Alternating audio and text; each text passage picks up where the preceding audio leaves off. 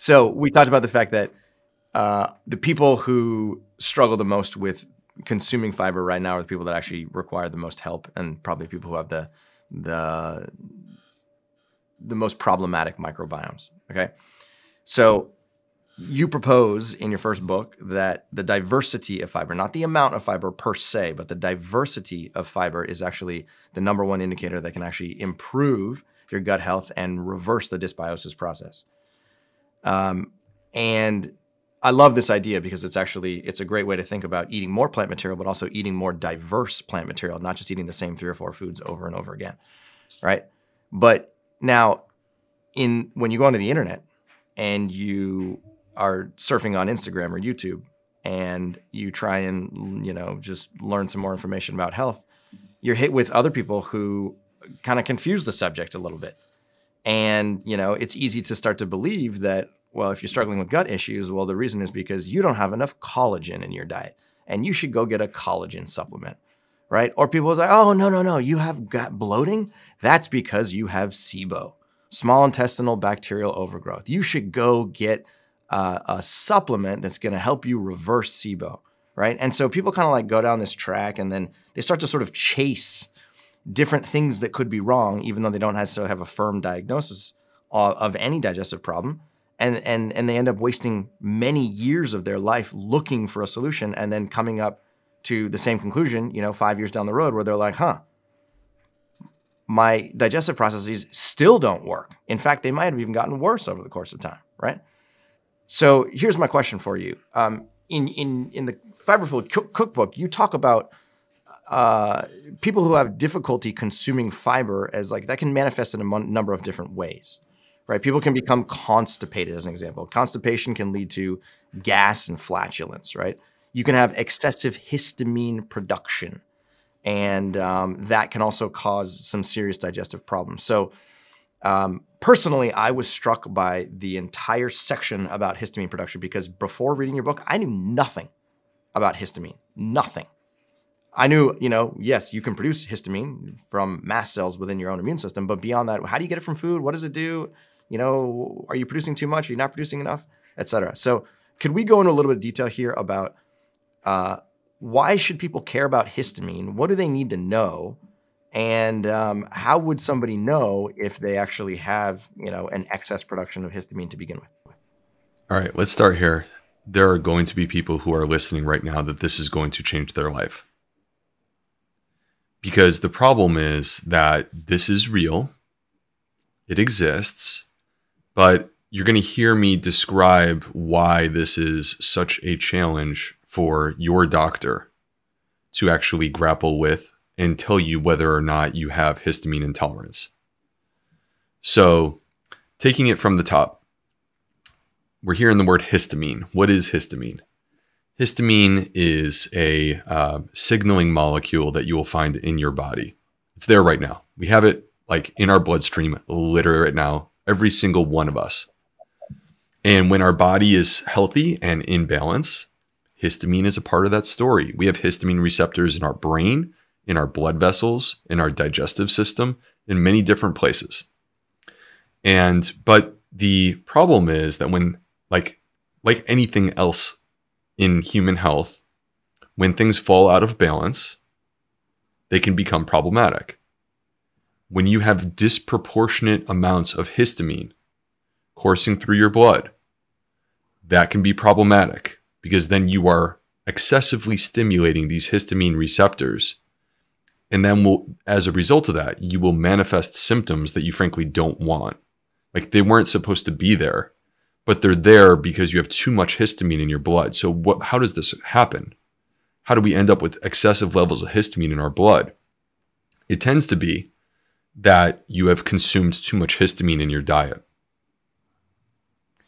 Now, this histamine intolerance, first of all, people who have this, they have a damaged gut. So there's that. This is not the person with a healthy gut who has this issue. But if you have a damaged gut, then you are prone to the possibility of having histamine problems. Before I jump into what are the foods that can be high in histamine, I want to first start by describing the symptoms, because as a person is sitting there, I want like the listeners at home to quite simply consider, is this me? Am I this person? So the number one symptom of histamine intolerance is gas and bloating.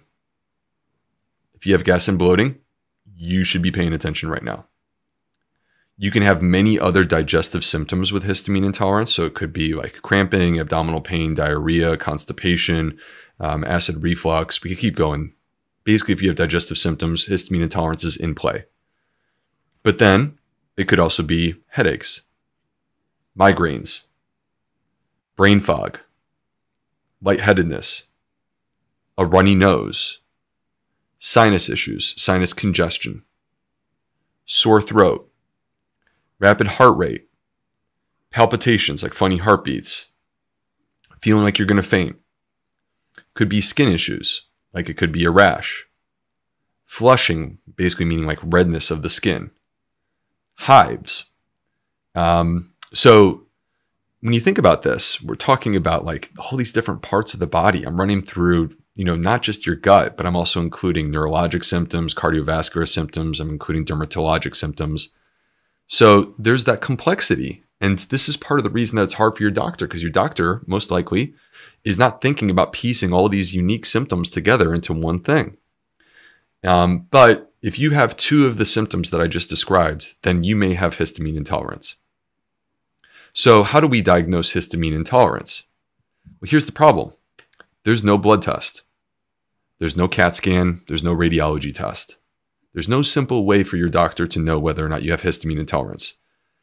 The way that you have to do it is you have to go home and eat a low histamine diet. And do that preferably for 2 weeks. So like, what is a low histamine diet? What are these foods? Again, like this is so hard because your doctor is never going to hand you the recipes that you would need to be able to pull this off. Here's what's exciting. I am. Like, that's what I'm here to do, literally right now.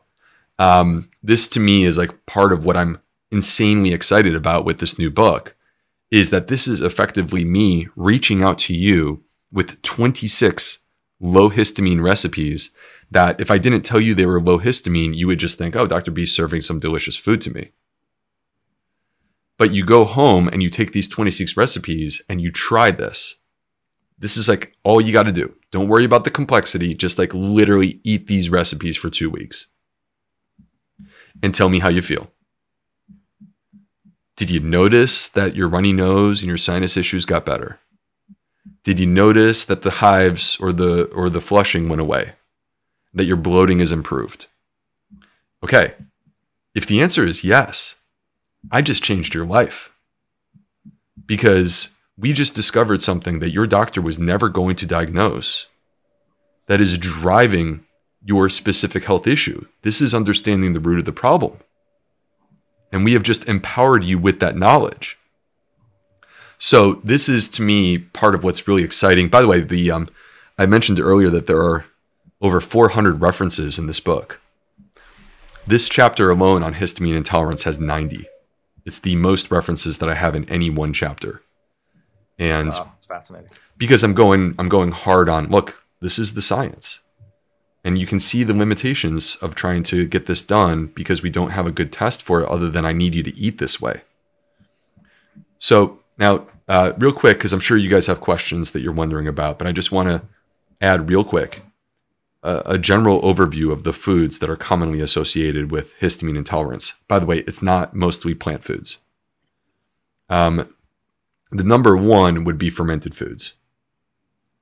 So that can be all different types of fermented foods that include, I hate to break it to everyone, but that could include alcohol and vinegar and chocolate. Chocolate. Yep. So if you're someone who's like, yo, I eat these foods and like, I know I get runny nose. Okay. See this is what we're starting to connect the dots here. Now we're on to something. Fish is one of the, outside of fermented foods, fish would go number one in terms of high histamine. Number of different animal products have been associated with high histamine. And then in the plant world, there are 4 particular plants that you need to be conscious of: spinach, eggplant, tomatoes, and avocados. Those are the 4. So if for anyone who's listening, you're like, gosh, when I eat that food that Dr. B is describing, I get these funny symptoms and I've never really understood what they were. Again, like this could be it. We may be onto something here. Okay, Will, I want to say, so this is part of what makes this book so special is, again, like it's a complete, I think it's like a whole new creation, honestly, in the way how like these 26 recipes you're talking about, they're in like the histamine chapter. Yeah. And then there was like certain recipes in the FODMAPs chapter. Right. And so it's like there's certain recipes intertwined based on the things that people are saying yes to as they're reading the book. Like this kind of like you said, like it's choose your own path. Okay, this is where my problem is. Like, let me focus on these recipes in this chapter. And I got to tell you, these 26 recipes are quite beautiful and they're going to be delicious. So it's not really much of a sacrifice to try this out and see maybe this is something you're struggling with. Yeah. So it's right. There are 2 recipe-based food intolerance protocols. One is the histamine protocol and one is the FODMAP protocol, both of which allow you to test and understand what's going on with your body. But let's pretend that you have no gut health issues, right? Like you're the 2022 version of Cyrus, not the 2012 version of Cyrus. Oh, yeah. Yeah. So who's a beast, right? This dude is a beast and he's a plant smashing beast. So like, let's pretend you're that guy, right? Well, you're going to find all the teaching that exists in the Fiber Fields cookbook to be fascinating. And hopefully what you're going to do is be like, oh my gosh, I have a friend who has this issue. Here's this book. Check it out. Right? That's what I'm hoping is going to happen. But like, if you're just there for the recipes, I'm glad you're there. You need to be here. Like you need to be a part of this, right? You don't need to have food intolerances to do this book. And you go to let's pretend like Cyrus goes to the histamine intolerance chapter. He's like, you know what? I don't have histamine intolerance. I can eat all this food. I have no issues. Okay, cool. I will literally tell you what substitutions to make in these recipes that make them high histamine and make them like even tastier. So you have basically these protocols, low histamine, low FODMAP, but then within those recipes, I'm going to give you modifications that you can make when you're ready to increase your histamine or you're ready to increase your FODMAPs and train your gut. Yeah, that's super unique. I love that. What's your favorite recipe in the book? Do you have one? Dang, man. All right. It's hard to choose, man. It is hard to choose. So let me say this, that coming into plant-based eating, what I have discovered that I have loved the most is that plant-based foods are the most celebrated foods from cultures around the planet. So just like choose a food culture and insert yourself, and you're going to like discover that you're consuming delicious plant-based meals. And so I love that like in this book is a celebration not just of plants, but of different cultures across the globe. We have Vietnamese food, Thai food, Japanese food. We have Mediterranean food. We have Mexican food. We have it all. We have American food. And so if I had to go with one, dang man, I made a really delicious tofu banh mi. So a banh mi is a Vietnamese fusion sandwich. Basically, it's combining like French cuisine with Vietnamese cuisine. So it's a French roll, and you're adding in like a bunch of different Vietnamese type foods like cilantro and pickled carrots and perhaps peanuts. So I have our plant-based take, our fiber field take on a Vietnamese banh mi, and it's pretty spectacular. It's got like the heat that I like, so it's delicious.